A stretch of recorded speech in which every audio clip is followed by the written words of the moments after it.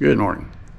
There's not going to be a Kay video this morning. In case you don't know, 2 days ago, Kay landed with a bad incident with the left landing gear. I can't go into details right now, but she's in pretty bad shape.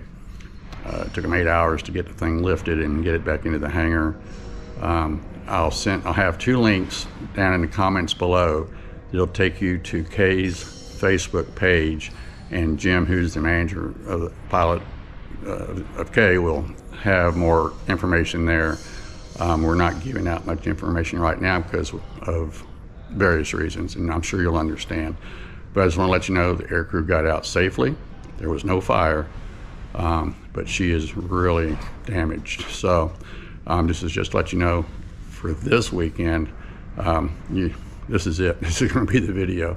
We're not going to do anything. I'm not going to show anything per the request to not show anything right now, and I'll honor that for sure. So this is just to let you know that there just won't be anything for Kay's technical or flying this weekend. Maybe next video, next weekend, maybe we'll be able to cover it more. But if you need more information, please go to 826K Special K on Facebook, and you'll get more details there that Jim wanted to release to the public. So thank you for your cooperation and your putting up with this for one weekend.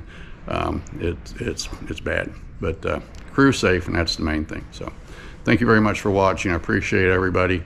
I'll get back with you next week, and once again, thanks for watching.